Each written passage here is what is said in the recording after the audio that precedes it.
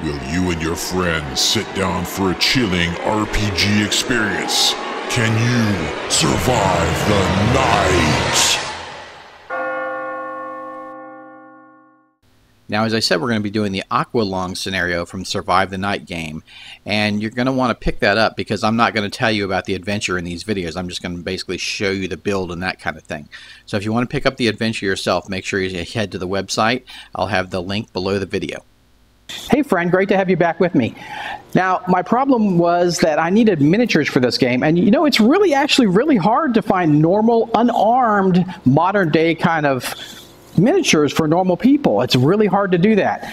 So I found a great solution because I wanted to maintain the cheapness of the site. I don't want to spend a bunch of money on miniatures and all that kind of stuff for one game or one off. So I found a cheap solution, all right, and let's hit the table and I'll show you how I overcame the problem with expensive miniatures.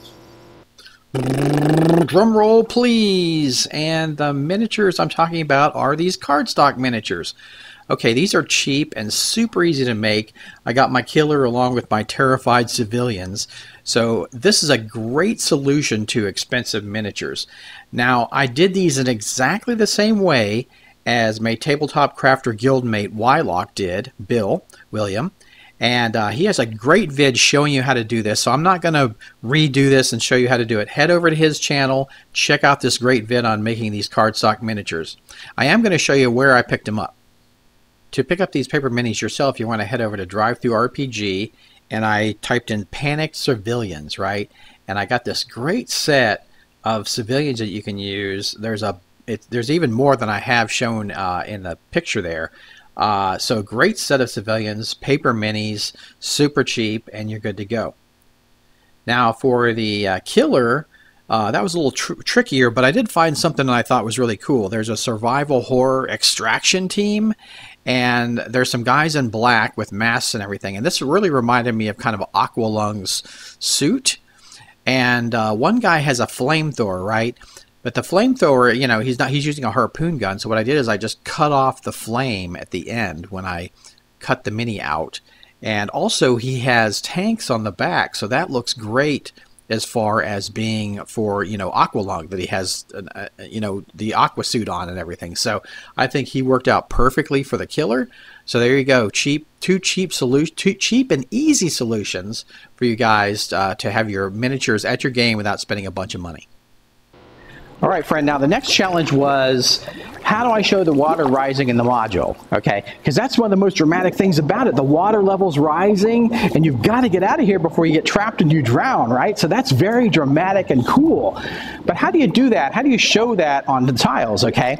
So I came up with a cool way to do that. I'm going to show you in a second.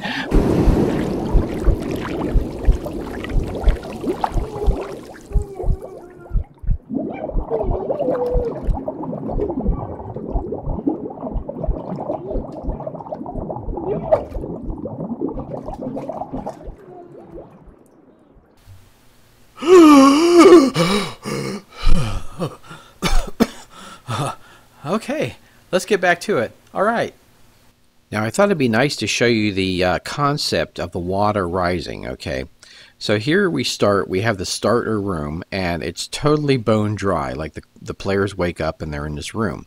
So as they start to move out into the passageway, you can see the channels in the passageway. I've inserted some water, okay? These are strips of water here. And as they move out from those hallways, the other rooms start filling up with more water. All right.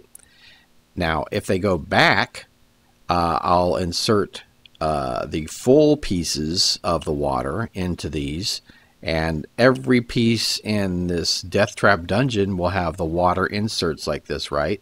And here at the end, you can see how great it looks. It really, really looks good. And here's the idea behind this, okay? It's kind of a fool's errand to show the level of the water. You want, because you want control of that as the GM. You want to be able to say, oh, the water's at your ankle, the water's at your knee, the water's at your waist, right? And if you did some kind of system that actually shows that, you've got the problem of using the 3D terrain and the miniatures together, and that's going to be really a tricky proposition. So what I did is I figured I would do the inserts for the tiles, and you can see that the water's there, but then the GM describes the water level to the players as they wish, because in the scenario it kind of says it's the GM's discretion. It's the teller, the storyteller's discretion how high the water is at particular points. If they're rushing through it, you want the water to run faster, to raise higher, faster. If they're taking their time, you might want it to be slower. So there's no set really rate of the water rising. It's all the thematic elements of it. So this has just seemed to me a very simple solution to give you the sense that there's water in here. I think it looks great. So let's go to our table and I'll show you how to actually easily, simply, and cheaply make these water inserts for your tiles. You may ask, hey DM Scotty, how did you make these water inserts? Well, I use these cutting mats. I picked these up at the Dollar Tree. I got about 5 sets. There's 2 in each. And it's a great plastic to use for this, right? And yeah, and super cheap. So I just measured it out on my cutting mat. I used a razor knife and cut an inch width strip, and that will be the channel for those first tiles, right? So very cool, super easy. You can just drag the knife along it and it'll eventually cut through it, or you can rip it off or use scissors, whatever works best for you. And once I got that measured out, then I started doing the entire tile with the 3-inch wide strips, right? And these are 3-inch wide by 9.5 long. And I just insert those in there, and there you go. Now the only thing that's a little more tricky are the circular rooms, right? The rectangular room I did essentially the same exact way. The circular room's a little more difficult, but you can do this, crafter. It's not that hard. So take your template that we use for our tiles, right? And see how I'm kind of lined up on the cutting mat? Because I'm going to have a 3-inch strip coming out from the center of it down the mat. So I'm going to cut around the circular piece, and then the 3-inch measured from the center of that down away from the circle, and that'll give me the piece I need. And once I get that cut, I can kind of measure the length on the tile itself. Now, when I cut these out, I tend to use scissors to cut these out. It just seems to be a little easier than trying to push that knife, through and the circular part. I find that easier. You can do whatever you like. And then for the smaller channel, if you want to have the smaller channel at the beginning, if they go back to the main room, you can do that and just cut the strips smaller, so it's just in the center of the channel and not the whole tile. So there you go. That's all you need to do the circular tiles. But you're like, whoa, wait a minute, Scotty. Okay, now the tiles you showed earlier, the inserts you showed earlier, had water texture on them. These are just plain translucent inserts. So what's going on with that? All right, guys, well, I'm going to tell you. You could use these inserts with just the translucency of it and not worry about any kind of water texture. But the water texture really takes it to 11, right? It's really cool. So let me show you how I did that. It's super easy. So here's what I use, guys. This Vallejo water texture, and it's transparent. So this stuff works great, and you can pick it up in my link below if you need to find it. So here we go. I've got an insert here, and I'm going to paint the water texture on it.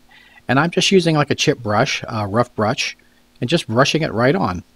And I want to brush it on roughly because I want the water texture, right? So that's all there is to it. You just brush it on, let it dry, and you're good to go.